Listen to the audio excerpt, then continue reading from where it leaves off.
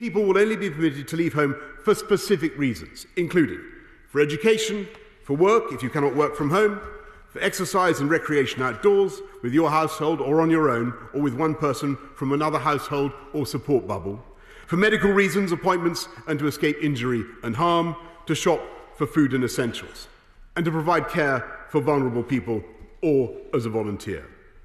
Essential shops will remain open and click and collect services will continue, so people do not need to stock up. But I'm afraid that non-essential shops, leisure and entertainment venues and the personal care sector will all be closed.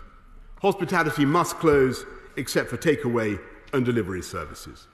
Places of worship can open for individual prayer, funerals and formal childcare, but sadly not for services. However, Remembrance Sunday events can go ahead, provided they are held outside and observe social distancing. So the government will continue to do everything possible to support jobs and livelihoods in the next 4 weeks, as we have throughout. We've protected almost 10 million jobs with furlough, and we're now extending the scheme throughout November. We've already paid out £13.7 billion to help the self-employed, and I can announce today that for November we will double our support from 40 to 80% of trading profits. My right honourable friend the Chancellor will also extend the deadline for applications to COVID loan schemes from the end of this month to the end of next, to ensure that small businesses can have access to additional loans if required. That these restrictions are time limited.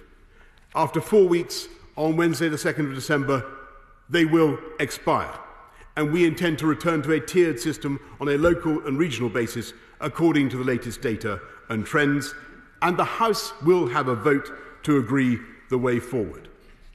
We have updated the devolved administrations on the action we're taking in England, and will continue to work with them on plans for Christmas and beyond. And the way out is to get the R down now, to beat this autumn surge, and to use this moment to exploit the medical and technical advances we are making to keep it low. We now have not only the much better medication, the prospect of a vaccine, we have the immediate prospect of many millions of cheap, reliable and rapid turnaround tests with the result in minutes.